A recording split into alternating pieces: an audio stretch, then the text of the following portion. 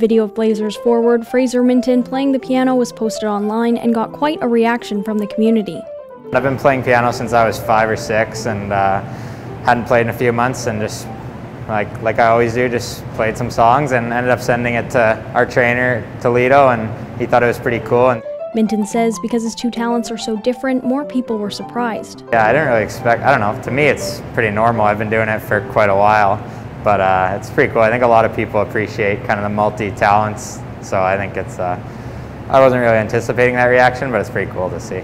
Minten says because his two talents are so different, more people were surprised. I think they're both pretty difficult too, so I think like it's a bit of a contrast, and the difficulty level as well makes it pretty impressive, I guess. Despite hockey being his focus, he doesn't think he'll ever stop playing the piano. I think I've spent so many hours on it that it'd be quite a waste to just kind of lose the skill, so I think I'll keep playing it for hopefully the rest of my life. He says he owes a lot to his parents for his wide range of talents. Shout out to my parents for always keeping me practicing and paying for lessons and just keeping me motivated to play.